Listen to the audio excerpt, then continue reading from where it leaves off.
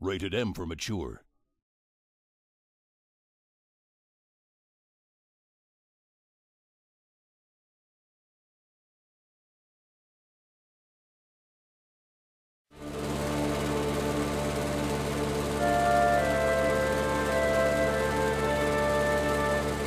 In 1935, H.G. Wells wrote The Shape of Things to Come, where the world is saved from the horrors of post-war destruction by a group of aviators calling themselves Wings Over the World.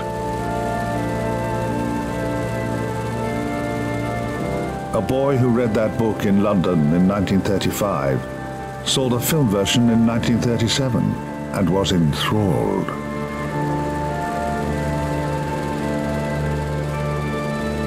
He was barely an adult when the war came, but that didn't matter to him, nor to an increasingly desperate Britain.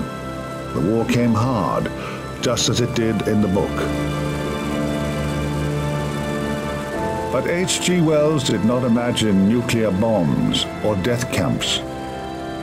And so the boy became a pilot, found that there were to be no wings over the world, and that the shocked post-war world was a very cold place indeed.